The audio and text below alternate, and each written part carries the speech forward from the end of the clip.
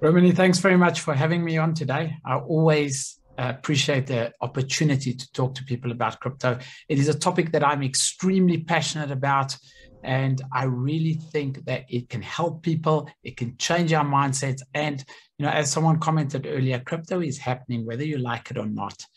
The digital space that we play in has cannibalized absolutely everything from communications, photography, media, entertainment, you name it.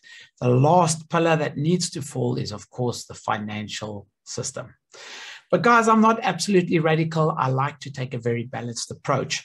My name is Richard D'Souza. I am the founder and CEO of Altcoin Trader. Altcoin Trader, one of South African exchanges. What we provide is access for South Africans to get involved in cryptocurrency. Gauging on the audience and trying to adapt my talk so that it can be most beneficial for people on the call, what I've decided to do is I'm going to break this talk into three separate things. The first one is going to be the basics of cryptocurrency, how that could affect a franchisee, how you could implement that in your business. And you might be surprised when I say we might be peaking too soon, and just to have a balanced approach and don't run off and get crazy about it. The second thing I want to talk about, and each segment is going to become more and more advanced. So we're going to start to softly and get more involved in this crypto space. The second segment is the money mindset for the new economy and how we need to adapt and change from traditional financial thinking to what is being rolled out, and how you can protect yourself and start to build generational wealth by simply changing the paradigms that we've all been talked and spoken to about money and getting us into a different position. And then finally, in closing, I'm going to briefly discuss DeFi, decentralized finance.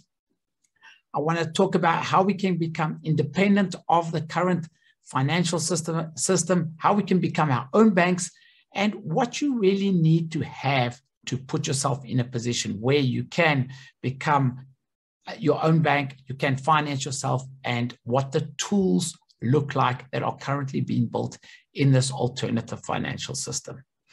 So guys, I hope that that is exciting to you, and I hope that gives you some type of relief that if you're one of those guys in the comments that said, oh, this crypto is just overwhelming, I don't know where to start, I don't know how to get into it. Hopefully by the end of this discussion, you're going to realize that this is not the scary place that the media makes it out to be, and how simple and cheap and easy it is to get your feet into the water and just get going.